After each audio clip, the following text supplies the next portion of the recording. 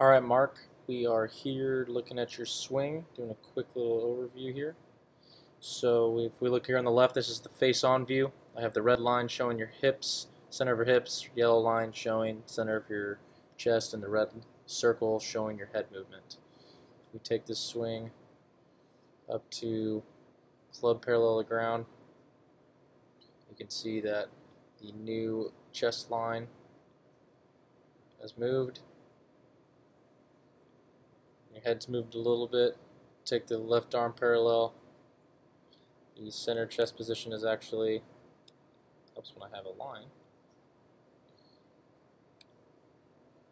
It's moved even more. And when we go up to the top, the center of your chest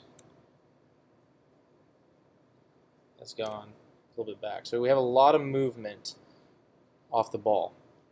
This makes it kind of difficult to kind of get back, and obviously that's what's going to bring in the chunks, the thins, and the blocks. Occasional hook, but not too much.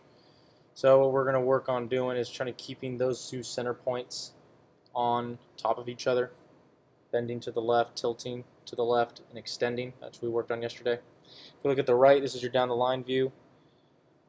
Take the club back. Beautiful on the line. We worked hard on that. See that you can get a little under there, but that's also from your head moving up. You can see that your head is actually moved off of those lines. It's going to cause the club to go underneath that line, so that can be fixed just by a stable head, which is what we're working on. Good position at the top. Head a little high, as you see. And as you come down, that little move there, you can see, put a little circle here. There's your hands there, and as we start the swing, you can see your hands initially move out. So that could be caused from the head moving back and trying to get back to the ball. So if we can center that head movement, we can get the hands moving in a more downward direction instead of in an outward direction.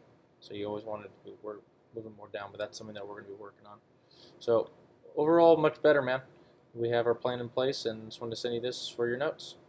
All right.